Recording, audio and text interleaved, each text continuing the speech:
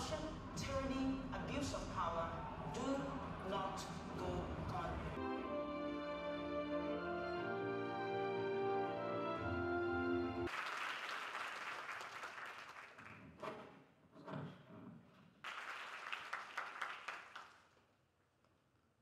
In the essay, Politics as a Vocation, most of my Hong Kong activist friends in Hong Kong, they are in jail.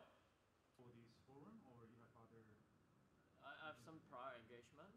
In the party congress, Xi Jinping successfully centralized power and makes the leadership of the Chinese Communist Party into much more one-man dictatorship rather than a more collective one with internal checks and balances. So after that, we can see, we can predict that the decision of the party could be more focusing on Xi Jinping's personal ambition. Would be difficult to predict. See this protest outside the UK Chinese embassy. Democratic countries should stand firm with Taiwan and should have commitment to defend Taiwan when the war is taking place. And also democratic countries should devise some of the effort to investigate what they should do after the war took place.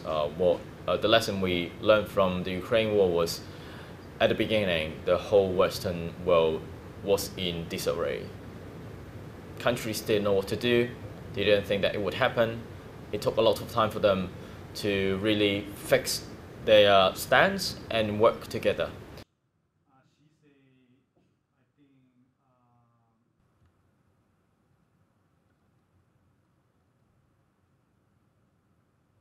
I think the visit is ridiculous. The German Chancellor Scholz's visit is damaging the unity that the world has against Russia's war effort. He should remember that China is the largest partner of Russia. They work on every front.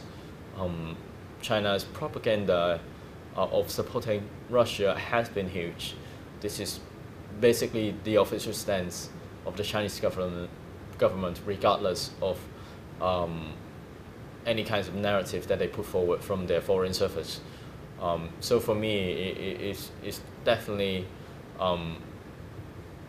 giving a lot of opportunity for Xi Jinping to see it as a badge of honor, to see it as a means to dismiss the unity of free world and silently to decrease pressure for Russia. I think this is such a bad move. The vision of the Human Rights Foundation's Art and Protest Program and of Liberty Sculpture Park is to explore recreating such monuments of the Chinese dictator. We invite you to become involved with this effort. Reach us at